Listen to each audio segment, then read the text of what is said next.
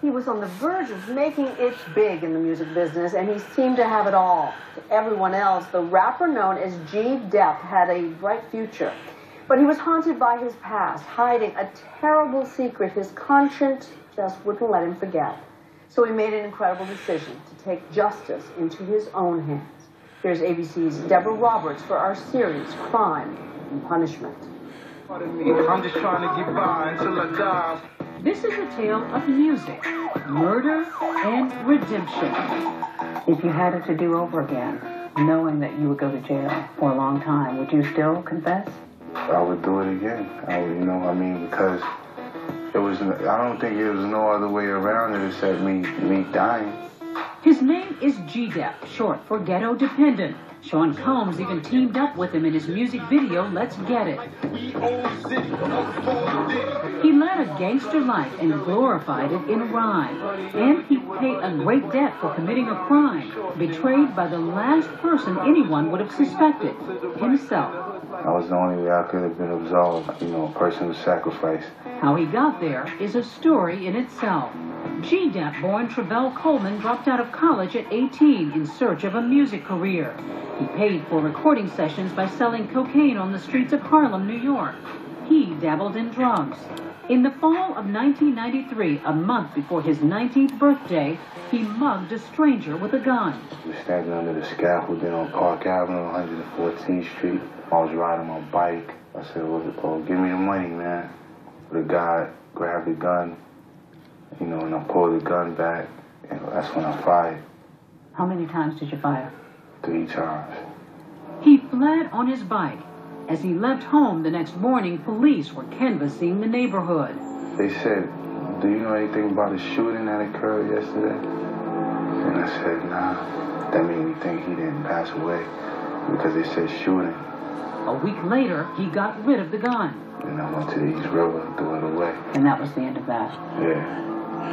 Full swing, full strings like rock and roll. Coleman stayed quiet about the Harlem shooting, throwing himself into his music. Then, 5 years later, he caught the eye of Sean Combs. How much were they going to pay you? Well, the record deal was for $350,000. It was definitely, more money than I have ever seen. He had a daughter with a girlfriend. That relationship ended. Then he met Crystal Sutton at a club. They married in 2004 and had twin boys, now 9. He has such a great heart. He's always so giving, so caring. He had fame, fortune, and now a family.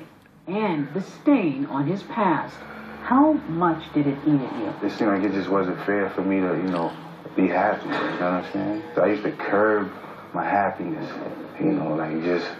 Now wait a minute, I'm smiling too much, I'm laughing too much. He remained haunted by his secret, that shooting in Harlem. Whatever happened to that man? Was he dead? I thought about whether or not he had children. He could have been a father, and here I am trying to be a father. Did anybody know that you were hiding from this demon, this thing in your past?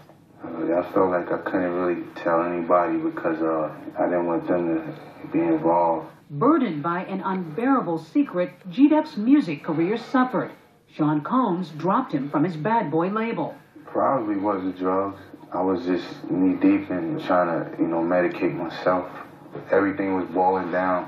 The guilt. To that, yeah. In late 2010, Coleman couldn't bear it anymore. He confessed to a police officer he'd shot a man 17 years before. The police did nothing. Maybe he thought that you were just faking this. Yeah. Incredibly, Coleman later went back to police to confess again. What led you to walk into that police station? I think I was just at a point, where it was like enough is enough. But nobody else knew about it? You could have just kept quiet and dealt with it on your own. The dealing with it was killing me. Coleman's memory of the incident was vague. I didn't realize it was hitting him or anything. Because I didn't see anything on, I just fired him. But police soon found the cold case of John Henkel, shot during October of 1993 at Park Avenue and 114th Street. And then after a while, after I told him what happened, he said, I just wanted to let you know that the guy died. Suddenly, you're charged in a murder. Did you start to have second thoughts? Nah. Travell Coleman had charged himself with murder. You have to concede that that man probably lived in a jail in his head for 18 years. Editor-in-chief of GQ magazine, Jim Nelson, was the jury foreman. The hard parts about this case is that it involves a guy who didn't really need to come forward, who did. I mean, he needed to come forward for his conscience. But, you know, we were wrestling with this as jurors because this man's already gone through hell.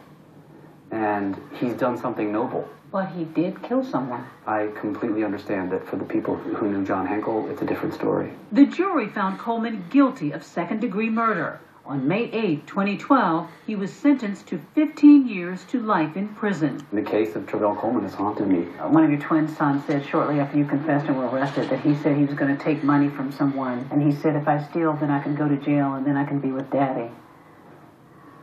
It must have broken your heart. Yeah.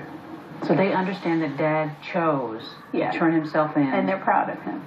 I have one really tough one, and then one that he'll cry. Coleman had separated from his wife in 2008, but Crystal says she's standing by him. He said to me that in some ways he feels freer now, even though he is locked up. It is a different Travell. It's a different Travell to me, not on drugs. I mean, he feels freer, and that you can tell when talking to him. Do you think he made the right decision? And whatever decision Travell chooses to make, and I have to stand by him. There are relatives of this victim who can't believe that you confessed. Some of them even say he's an idiot. He should have shut up about it. Now we're dredging this whole thing up again all these years later. A lot of the burden is lifted. You know, I see that that was what I needed to do. In prison, Gdep is still rapping. The only thing I really want to talk about is walking out, only because everybody else talk about it. I tell them realistically, I doubt it. 15 years is a long time, but I gotta be strong. I did a crime. I said the system's insanity. I hope God forgives my calamity. I feel for the victim's family.